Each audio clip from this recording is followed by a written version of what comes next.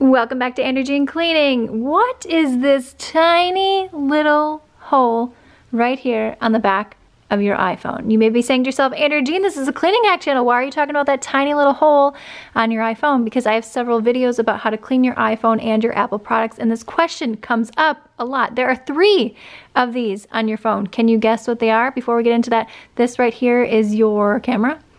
That right there is your flash. Down below, you have the plug-in to charge your phone. You also have a speaker and a microphone. If you flip it over, you also have another microphone up here. Lots and lots of microphones on this iPhone.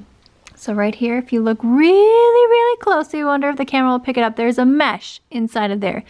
This is also a microphone.